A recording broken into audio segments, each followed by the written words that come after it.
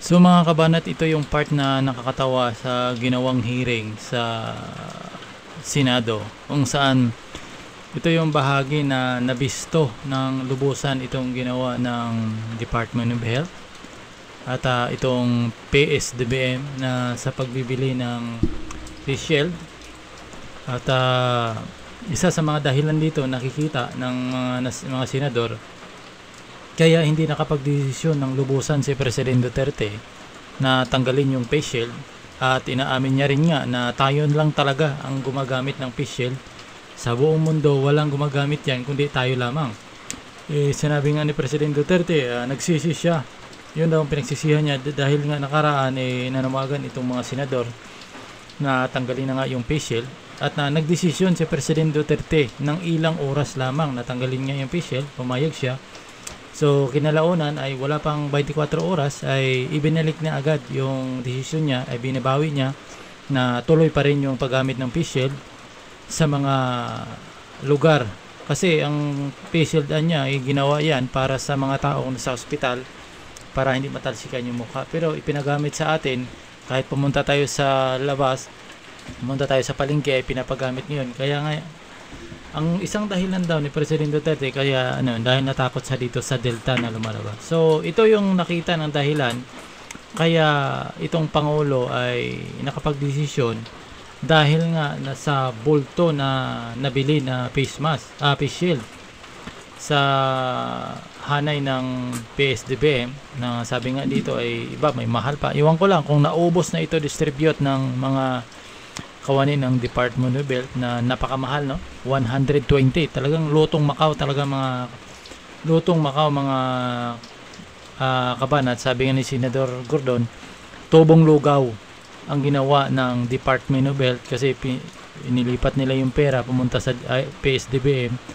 Pagkatapos anyang bili ng PS-DBM ay bibilhin din naman ng Department of Health ulit. So parang di talaga maintindihan ng mga senador anong klaseng yan. Sana mapaliwanag nila ng tama yan para maunawaan din ng taong bayan ang ganyang sistema na kanilang pinagawa. So ang bahagi na ito ay pagdinig to kahapon at sabi ko nga chap-chapin natin para makita natin talaga yung ginagawa nilang pagdinig. So panoorin nyo ito mga kabanat. Maintindihan kung bakit hindi nire-require ng WHO at saka ng CDC tapos biglang i-require natin. Senator Delon is recognized. Yes. Thank you. Just a few questions on the secretary.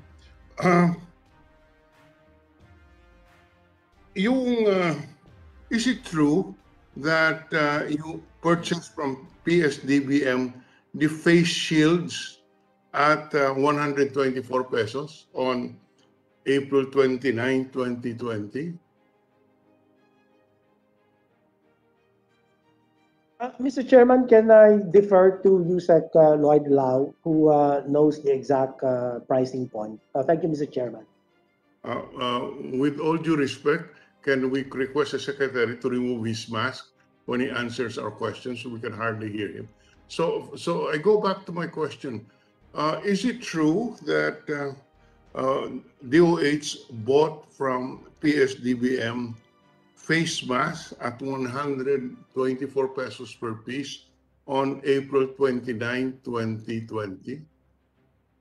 May I just ask the Yusek Carol Taino to give her rejoinder to the question. Thank you, Mr. Chairman. Yusek Carol Taino. Blue Cross. I could hardly anyway.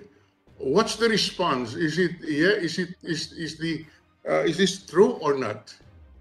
Did you purchase from a PS-DBM face shields at 124 pesos on April 29, 2020?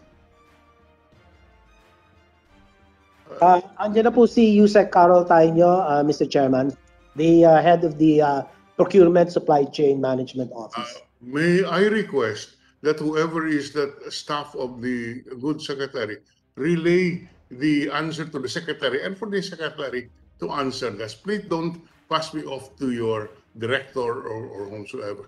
Yes, you can consult your director as to whether the statement I am making is correct or not. But please respond to the question. Good afternoon, Mr. Chairman, Your Honors. Yes, we confirm that we have procured face shield from the PS-DBM. For 124 pesos. That's there is a purchase request. Is that correct?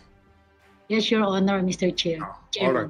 Is this same face shields? Was this the same face shields purchased from Blue Cross at 120 pesos on on April 22, 1 week before it was purchased by DOH? The source of the procurement from the face shield that we do not know, sir.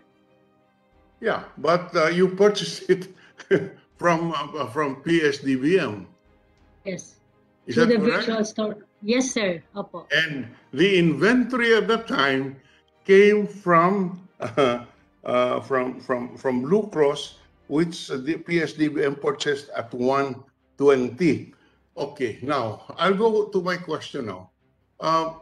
Mr. Secretary, when you moved 42 billion to PS-DBM, was it to replenish or was it to purchase the inventory of face shields, face masks, etc.? Mr. Chairman, my documents will show that when we downloaded through the agency procurement request or the APRs, this started on March 26, spanning through several months until December 4, 2020. And the Please, Secretary Duque, answer my question. When you moved 42 billion, was it to replenish or to build up the inventory of PS-DBM for the supplies? No, Mr. Chairman. Definitely, Mr. Chairman. So yung PPEs po ang amin. In what concept did you transfer this? There, we can only transfer it on the role of the PS-DBM, and I hope the chairman of the COA listens. When you move 42 billion, it's either you move this to DBM in the concept of a procurement entity directing PS-DBM to purchase it for you, or you transfer this money to build up the inventory for common use supplies. Hindi po ba? Dalawa lang yun eh. The former is correct, Mr. Chairman. Okay. If I am correct, then in what concept did you move these funds? Did you move these funds to PS-DBM as the agent of DOH, or did you move it to PS-DBM so that they will have an inventory of these so-called common use supplies and equipments, so that when the government agencies, government hospitals would need this, they do not have to go through bidding. In other words, the PS-DBM became a virtual store where these government agencies simply place their purchase orders. So which one? I'm interested, Mr. Duque. Yeah, the first one is correct, Mr. Chairman. We had to download through the APR for them to purchase the needs of our healthcare workers. And so okay, to purchase. When you requested them to purchase, did you request them to purchase in your behalf? Yes or no? It was an APR that I signed. In fact, 9 of 14 APRs were signed by USEC Carol Taino, and I did sign 5. I'm sorry, Mr. Duque. We're running out of time. Just answer my question.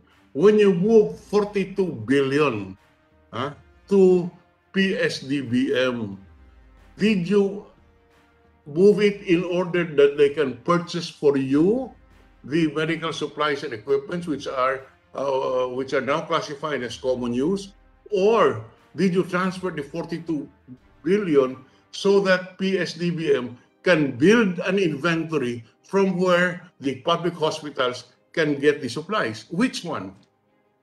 The first one, Mr. Chairman, first one. the procurement of these supplies as common use supplies and equipment on our behalf, Mr. Chairman. So you consider, so PS-DBM was your agent at that instance when you moved. Is that correct? I cannot use the word agent. What were they? Well, they were the procuring entity of the national government based They were on the procuring entity of the DOH, right? They were the procuring entity of the DOH, right or wrong? that is correct. What I'm asking is, in what capacity did PS-DBM receive this? Did they receive this 42 billion as the agent of DOH, or they received this in order to build up their inventory of common use supplies? And Mr. Duque, Mr. Secretary, you admitted that you purchased face shields from PS-DBM. Which face shields were purchased from Blue Cross and was funded by the 42 billion, which was transferred to by your authority, moved over to PS-DBM. I have to check that, Mr. Chairman. I will have to confer with the PS-DBM USEC Tainyo. Mr. Secretary, it is most disappointing that you moved 42 billion to another agency and you cannot even remember, what was the nature of the transfer.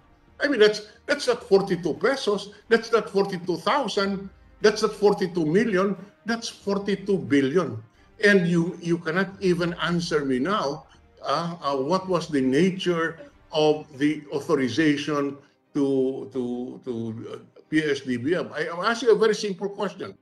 When you ask PS-DBM to purchase this, were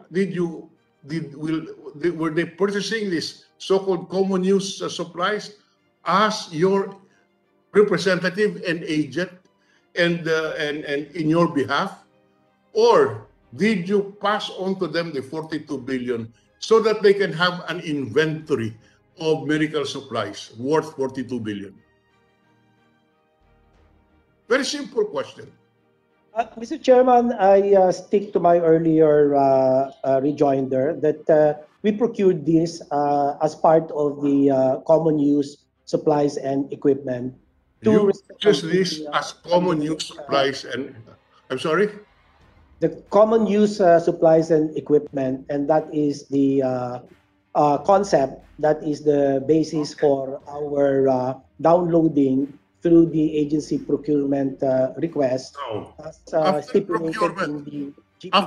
procurement is made, who now owns the supplies? PS-DBM or DOH? The DOH, Mr. Chairman. DOH. So why did you purchase face shields from PS-DBM if DOH is the owner? Why was there a suggested retail price? And the suggested retail price was already so high that the agencies did not want to buy it anymore. Mr. Chairman, with the permission of Senator Drilon. Yes, sir. Yes. To summarize yung point na nire-raise ni Senator Drilon, di ba double payment yan? Nag-advance ka, tinransfer mo yung pera, tapos bibili ka uli, sarili mong pera ginamit. Yeah. It's a case of double payment. Paliwanag po yan, sir. And not only that, may commission na 4%. Nagamit per service fee. So,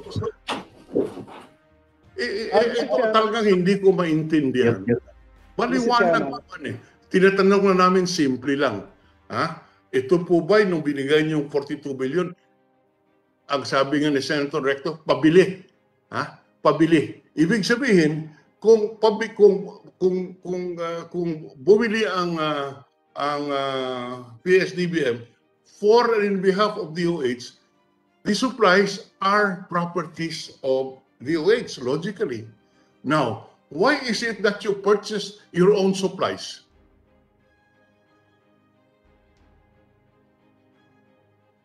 Bakit po binili nyo yung inyong sariling supply? At mas mataas pa by 4 pesos in this particular instance?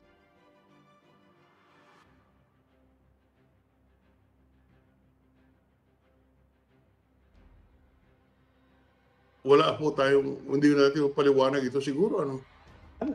If I may, the purchase of the DOH, these are loose face shields and surgical mask pieces.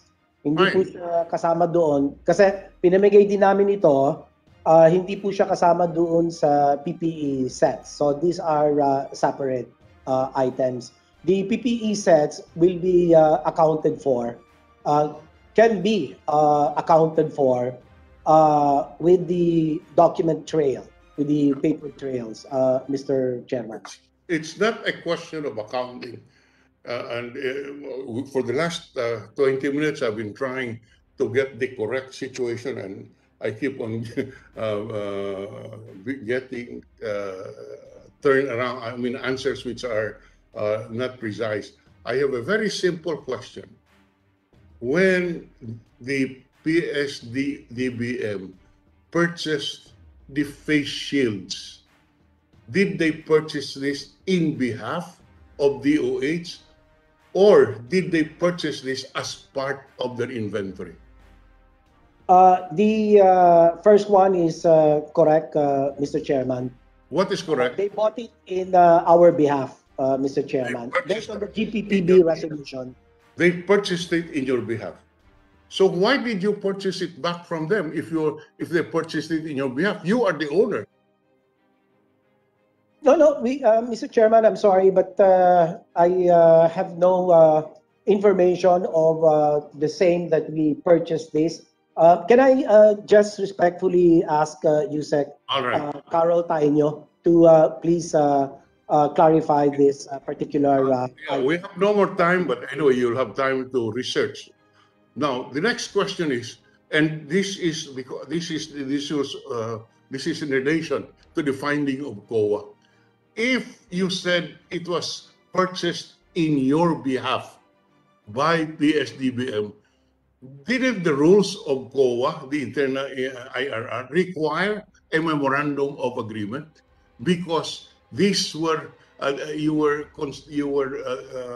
designating PS-DBM as your agent, your purchasing agent. You are the principal. The money is never.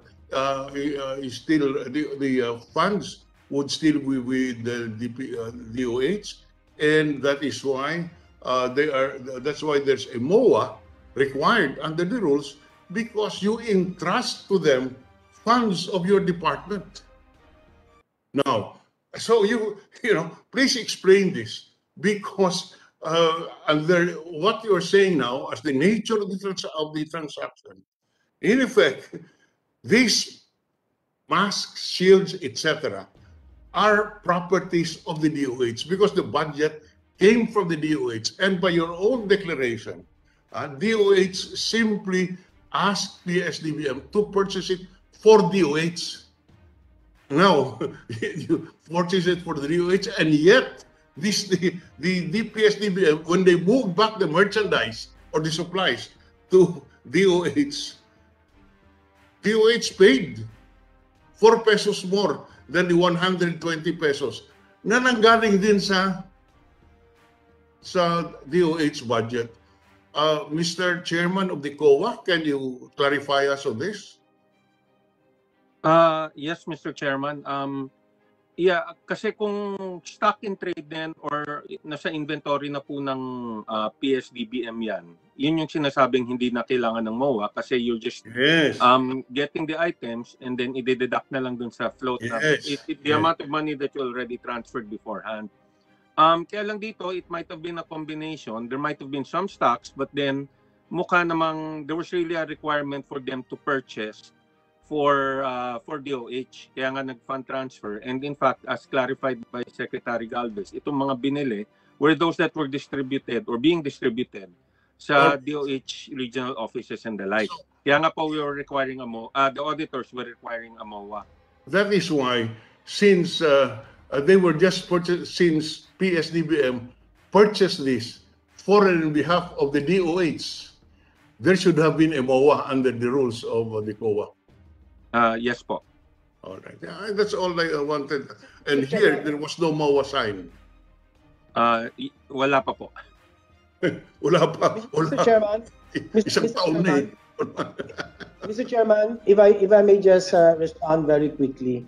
The PS-DBM has been of the position, and they have these documents to say that the legal basis for the procurement by PS-DBM of these common use supplies and equipment is supported by the letter of instruction number 755, the GPPB resolution 03-2020, and also PS-DBM section 4 of executive order EO 285. But I will just give you the copy of these documents, and that has been reiterated in a document that has been submitted to me by Attorney Paul Gimbarda of the procurement and supply chain. Now, I would like to read out to you the one of the recommendations of COA in their consolidated agency annual report. Nakalagay po dito, management of fund transfers. No? We recommend, this was given to us when the AAR, the CAR, was submitted. No? A, we recommend that the Secretary of Health, A, to direct the heads of the operating units to prepare, amend, and submit the duly signed MOAs and henceforth require MOAs prior to transfer receipt of funds. Yeah. So, meron po silang recommendation, and I have asked the PS-DBM na kailangan may MOA. This is the recommendation of the COA. But the PS-DBM, it is invoking that there is no need because by virtue of the GPPB resolution 03-2020, they can procure for us these items which have been identified as common use supplies and equipment by virtue of another resolution, Mr. Chairman. Mr. Secretary, as every lawyer will tell you, in the situation that we see today, or when these purchases were made, from your own assertion, DOH retained the ownership of the budget. Now, you authorized DBM to purchase. You changed the nature of the asset from being cash in the budget to face masks, face shields, etc. So you should still own that asset, which you now distribute to public hospitals, etc. But in this particular case, that same asset of the DOH, which is now in the form of a face shield instead of a cash of 120 pesos, it was sold to you for 124. Doesn't that bother you as a and then it is sold to you at 124, ginamit ang pera ng DOH para bumili, para pinagtubuan. Ito talaga tubong lugaw. Talagang pera nyo na, binili, sabi mo, pabili mo ako ng face shield. Sabi ng DBM, ito na yung face shield, bilhin mo sa akin ng 124. In the simplest terms, something is wrong with it. And then they made 4 pesos in this example, and then they make 4 pesos as a profit, and then may commission pa sila using budget and funds allocated by Congress to DOH. I leave there, Mr. Chairman. I think it's almost 4 o'clock.